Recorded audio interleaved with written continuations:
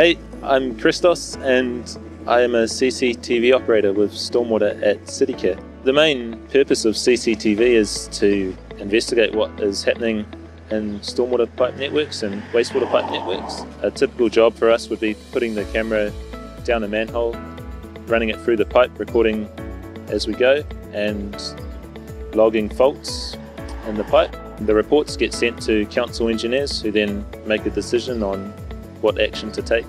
Sometimes we work with other teams to help them locate faults and breaks in a pipe. That would give them an accurate mark to locate and dig up from. I'm now a fully certified CCTV operator and I'm training Des, my offsider, to become an operator also on my team. It's really fun working on the team. We all get along and get quite a bit of work done.